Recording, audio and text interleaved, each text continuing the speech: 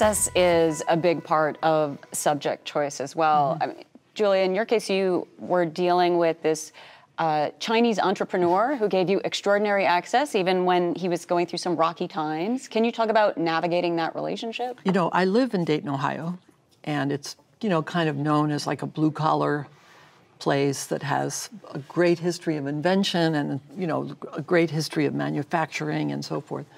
And I think that's partly why the Chairman Zhao, chose Dayton as where he was going to have his American factory. And I think he chose that General Motors plant.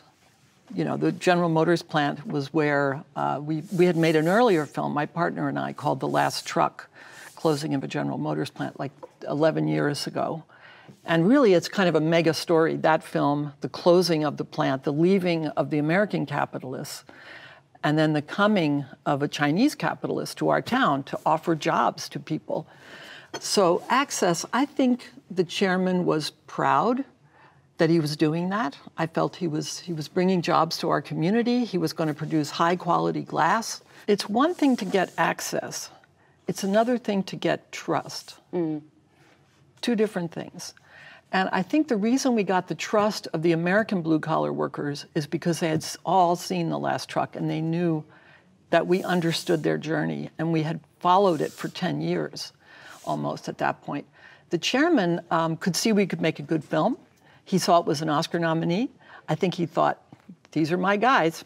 And once the chairman said yes, you know, it's a Chinese company, privately owned, so everybody had to say yes. So even though there were some uncomfortable meetings around tables like we are right now, where people said things that, you know, they might have been made uncomfortable by, they had to go, you know, the chairman said yes, and he never took back that access.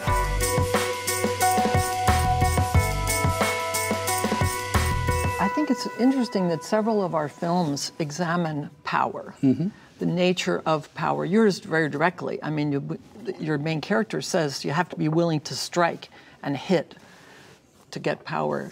I mean, Imelda clearly uses her manipulative abilities to gain power, and she brings her own family in. You see the power of propaganda, which is phenomenal in your film. And even in our film, in a small little factory, you see the power that those jobs, that plant has over people's lives. You know, you see the power of what's going on in our country, capitalism-wise. Like you see people's being beaten down. You know, workers who made a living wage no longer can do that. Workers who want a union, the powers that be keep that from happening.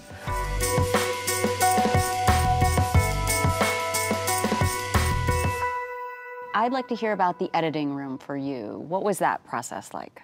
I will say, my partner Jim Klein and I edited our first films together, and then Steve Bognar and I edited those films together, although Steve was definitely the lead editor. So all the films, we have never had an editor.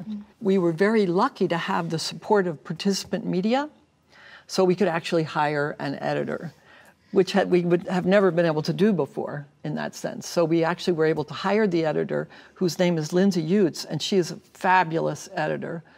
She would sometimes see a scene, like there was a worker who gets injured, Bobby Allen, and he comes back to work after being away for like 6 weeks with a really bad injury. And you know, it's another day, and we're there, and we're filming him coming back. And she's sitting at the editing table crying, right? Because she sees the emotion of the workers welcoming him back, poking at his belly that he had developed. This scene is not even in the film.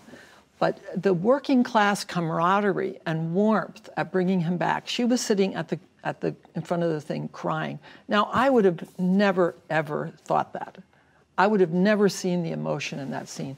So Lindsay brought a verite sense and a big tune into the emotion of the scenes, which we knew in our film we needed. I don't think we could have edited that film ourselves the way it is. I think it was a tremendous collaboration.